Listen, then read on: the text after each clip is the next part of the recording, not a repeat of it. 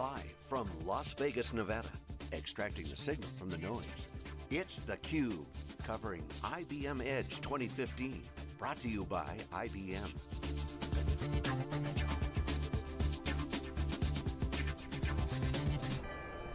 Welcome back to Las Vegas, everybody. This is theCUBE, we're here at Edge 2015.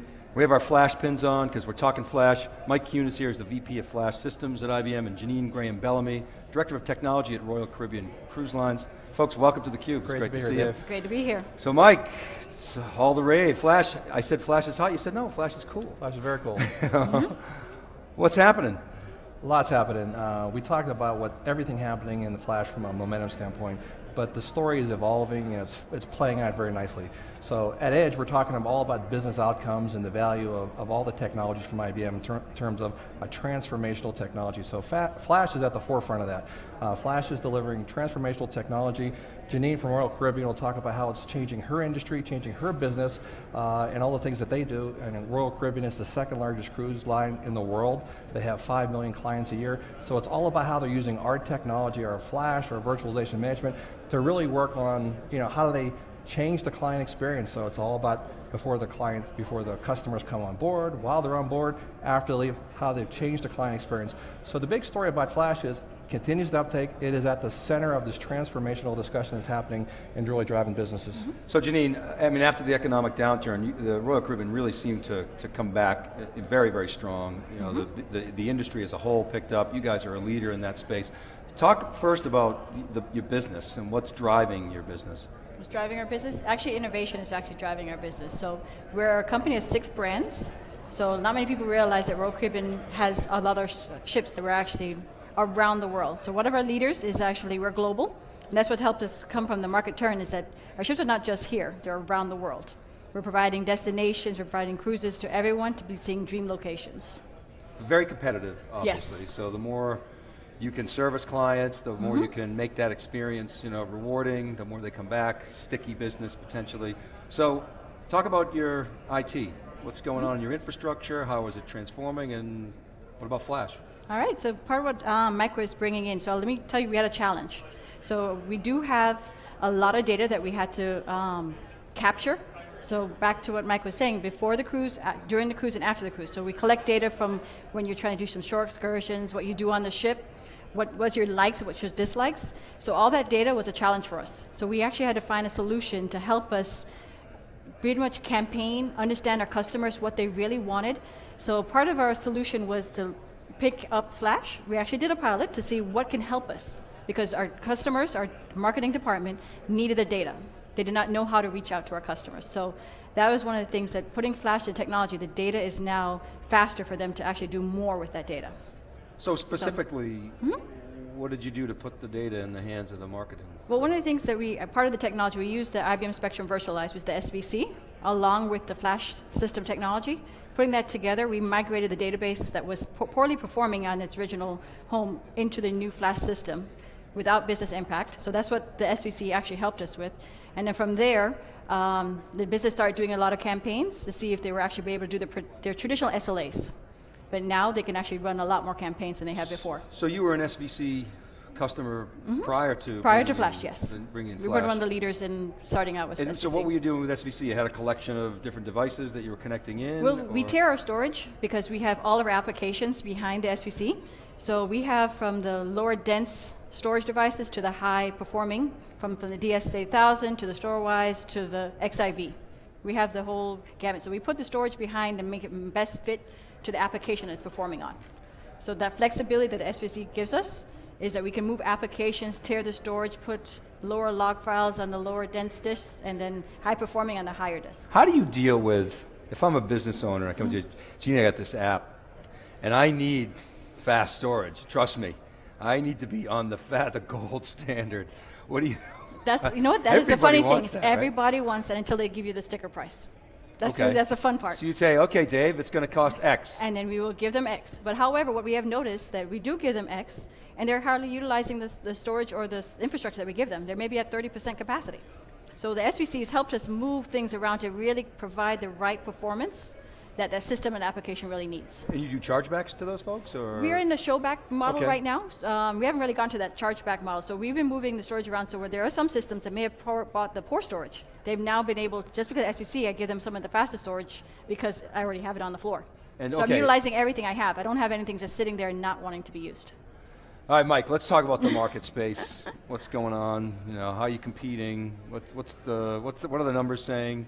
Well, just to amplify the point that Jeanine just said, we talked about it's expensive, but it's not as expensive as they realize, right? And this is what David Floyers has been talking about for a long time, right? We've reached the tipping point.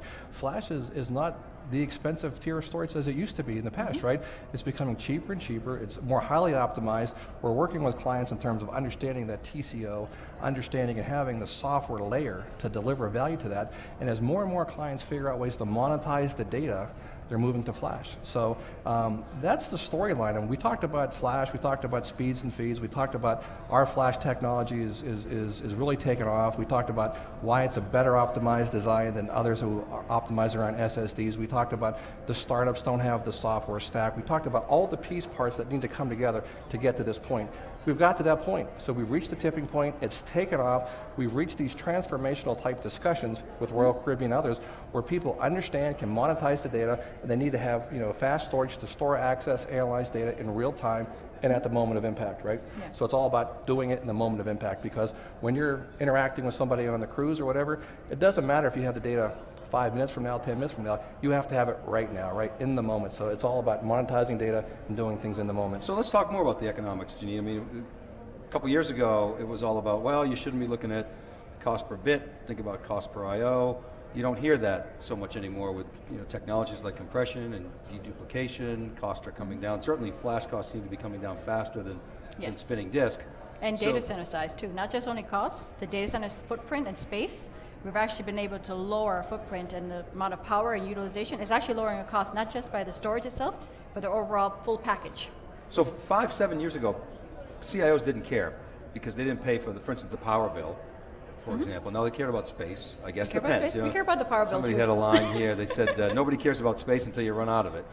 Then it matters. So, so you guys look at those factors overall, and that goes into your economic justification. You pay those bills. You pay the power bill. We pay the power. The data center we have on shoreside is our data center. Okay. So we pay the power bill. We pay the cooling.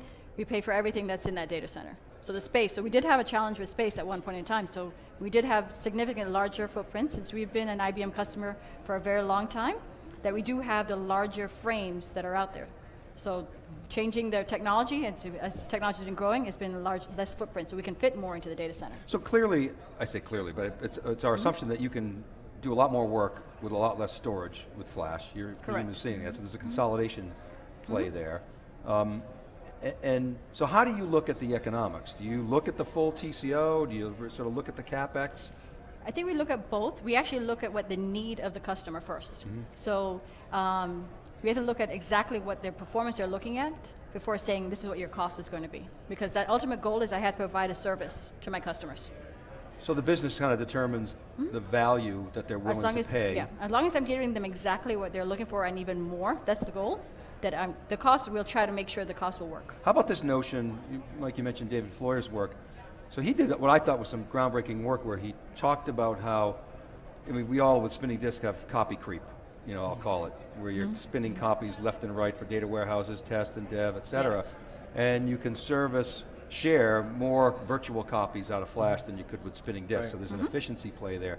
But there's also a productivity for developers. Have you seen that type of activity from the developer community within your organization? We're starting, I don't think we're there yet. We still have the multiple copies, and that has been a challenge of ours. So part of it is we're trying to make sure that we can actually virtualize more of our storage and our data, so we can actually spin up a copy as fast as we can and utilize just that one copy. And it can be multiple users using it for dev or test reasons. So Mike, when you guys acquired the assets from Texas Memory System, it was stack light, and so you had the SVC. It was really, pretty genius actually. We got this, put them together, go. Right. No delay to market, and that was a great entry strategy. Exactly right. I mean, that was our strategy all along. I mean, we looked at over 24 companies out there where we looked at acquiring some type of technology to give us a head start in this space.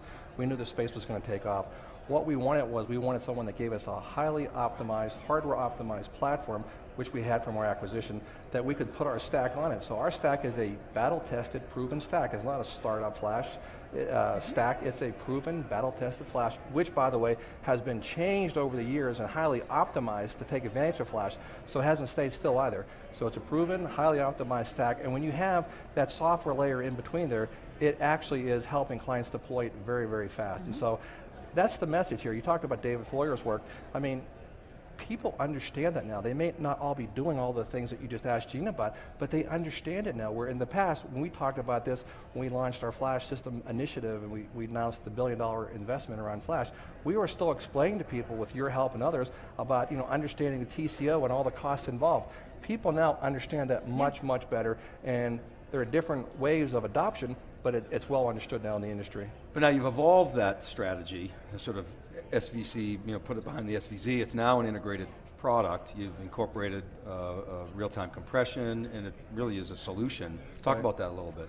Yeah, so with our recently announced V9000, which is our 3rd generation product since we announced our $1 billion initiative 2 years ago, so very quickly, over a 2-year period, now we're on Gen 3, this is how fast the technology is moving, this is how fast IBM is moving.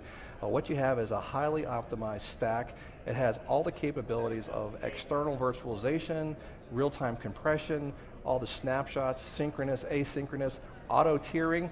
Guess what? Some of the biggest competitors out there still don't have what we have, unless you want to go buy their recover point appliance or their other solution to marry with that. Certainly all the software startups and flash startups out there don't have anything close to external virtualization or any kind of robust synchronization. They might have synchronous rep, but not asynchronous rep.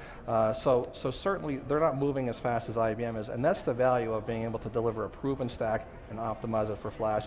And it's hitting at the perfect time as this transformation is occurring in the industry. So is that where a lot of the $1 billion is going? Is integration? Is that piece of it? And you're also going to see our flash technology. So a lot of it is in flash optimizing some of the stack, but you're also going to see the flash technology start to come up on our other enterprise storage offerings, right? So no surprise, you would take you take your flagship product and you innovate first, you drive the most value first on your lead product, but you're going to see flash optimization across all of our product lines, right? XIV today still has a lot of life left. DSAK has a lot of life left. We announced over 11 product announcements at Edge around a lot of technologies, and guess what? A lot of them are on our more mature, robust platforms like XIV and StoreWise and DSAK. Those platforms aren't dead. They got a lot of life left in them. We're going to flash optimize them. We're going to integrate them all with our software-defined storage message, and it's really evolving to where we're at right now. Yeah, so flash extends the life of those things, presumably. Absolutely. Janine, when you think about, I joke about integration. I talk to a lot of practitioners that sometimes they tell me the only time it's integrated is in the PO. So from a customer standpoint, how important is that to you? I mean, on the one hand, it's good to have products that fill gaps. On the other hand, it's got to be hard to manage all the stovepipes. So what's your take on that? You mean the different products? You mean the different layers like the XIV and how many? Yeah, I mean just IT products in general. Well, on the storage level, we have standardized in all the IBM storage. So manageability is one of the biggest things that we have. I only have 5 storage admins, and we manage all shoreside and the fleet. So with those 5, I need a platform that is easy, flexible for them to be able to manage, and standard, so that means they move from one area to another and make sure they can manage it. So from an XIV to a DS8000 to a flash system. So 5 storage admins, how much storage are we talking about? 3.6 petabytes. 3.6 petabytes. And how many servers you guys have roughly, do you know? Or hundreds, thousands? Thousands. Millions, thousands. At least over 5,000, if we count all the ones on board the ships and 5 storage admins, and so now, every year, the CIO or whomever, the CFO comes out and says, okay, Janine, budget's flat, do more. I do more with less, and that's the reason why we standardize in a lot of the products. So along with that, we do have monitoring tools that come along with IBM, which is the Tivoli Productivity Center, TPC. Yep. I'm not too sure, that was renamed, right? It was renamed, but I wasn't make sure the new most name. plants still refer to it that way, it's fine. Right, so that's part of the ones, so monitoring our environment, so we leverage a lot of the tools to help us maintain the environment. So Dave, that's 5 storage administrators to deploy and manage all their storage on the land, in the data centers, in the air, in the cloud, and on the high seas, because they have 50 rolling data centers that roll on the ocean. And of course, you know this, it's a data ocean out there, right? You like that term, data ocean. You know, a lot of people talk about data lakes. No, that's like yesterday's news. It's a data Data ocean. Oh, terrific. You guys are on the ocean. We're on the There's a ocean. lot of data on the ocean, isn't there? Absolutely. Globally. You building a data ocean along with the virtual cloud? You know, on their newest cruise ship called Quantum of the Sea, you could actually go surfing right on the deck, on the top deck. Do you know that? Surfing. This is You can for- actually this is for go. real. You can do This is it's not a skydiving. joke. You can go skydiving as well on the deck of the cruise ship, right? It's a data ocean out there, and you can surf the waves on Quantum of the Sea with Royal Caribbean and IBM storage. And if you don't Pretty stay ahead of amazing. the waves, you're going to be driftwood. Even better. Oh, yeah. You one-up Yes. us one more Well, time. Mike and Jeanine, what a great story. Mike, a lot of momentum. I can just see the spring in your step. You're really excited. It's congratulations. It's been a lot of hard work to bring it together, and it looks like it's paying off. And Jeanine, thanks for sharing Thank your you. story. All right, great. All right, keep Thanks it for right there, having everybody. us. We'll be back with our next guest right after this. This is theCUBE. We're live from IBM Edge 2015. We'll be right back.